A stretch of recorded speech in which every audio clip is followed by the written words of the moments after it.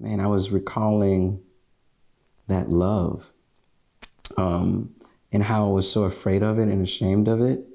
Um, and, just the melody, I'm trying to find that feeling.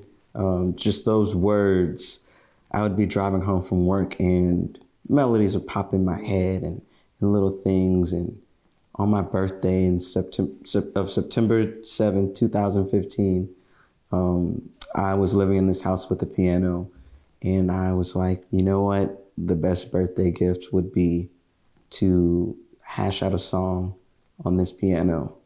And those words came to mind, and the music and the melody just kind of just flowed out. It was almost like this bubble that I had inside that was of frustration and emotions and all these different things. I was building, building, building.